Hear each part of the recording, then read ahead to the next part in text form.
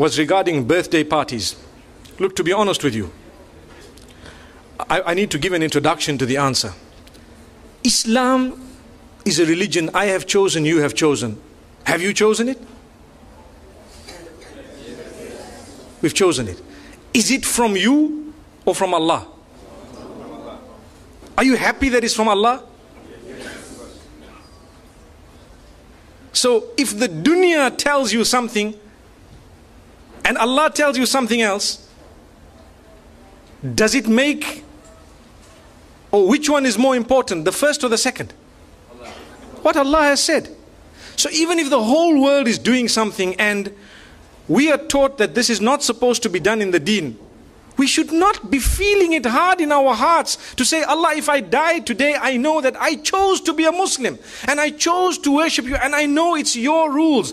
You know, it's so difficult today to talk because you're talking to a secular world, and sometimes they will pick on a small point of yours and they will make it a big issue for nothing, but not realizing that we do believe you are free to choose whether you're a Muslim or not. But the fact that you chose you're a Muslim, you are not free to change Islam. That's what we're saying. You cannot come and say, no, you know what, Islam needs to be modified. Well, then tell yourself you're a modified Muslim. Someone says, are you a Muslim? Say, no, I'm a modified Muslim, you know. So people know. But if you want to call yourself a Muslim, you've surrendered. So you need to know there are certain things that people might say, and you might think, oh, this guy is backward, man. How could he say that, you know? But it's because it's not from me or my pocket. My children would like to also go to birthday parties and celebrate and so on. I sit them down and I explain to them what the candles are all about. Do you know what the candles on a birthday party are all about? In ancient Europe, when the winters were so bad that people used to go into literal hibernation to keep themselves warm in whatever way they had. And when they would come out, they would count the dead. Did you know that?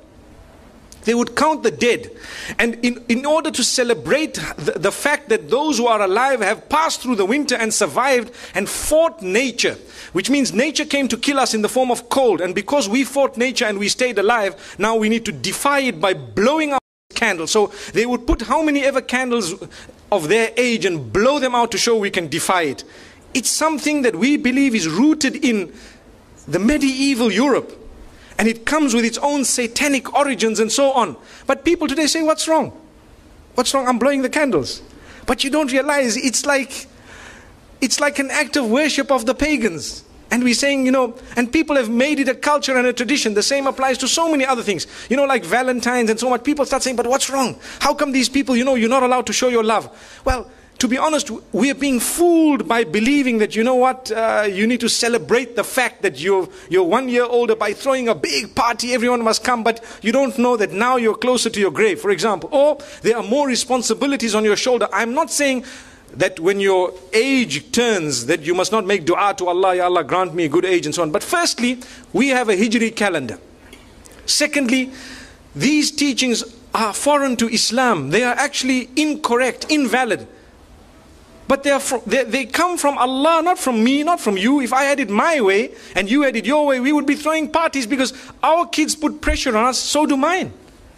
But we have to speak to them, address them, try and explain to them, and, you know, get to the origins of it.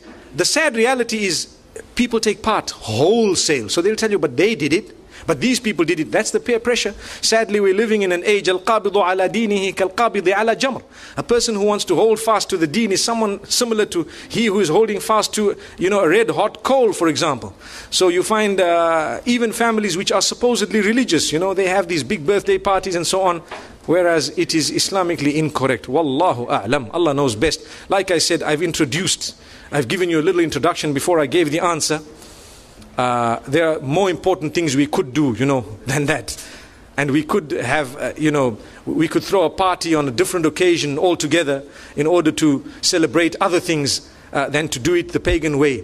You know, I would prefer a graduation party than to have a birthday party any day. May Allah subhanahu wa ta'ala bless our children. May He bless us all. It was wonderful being here.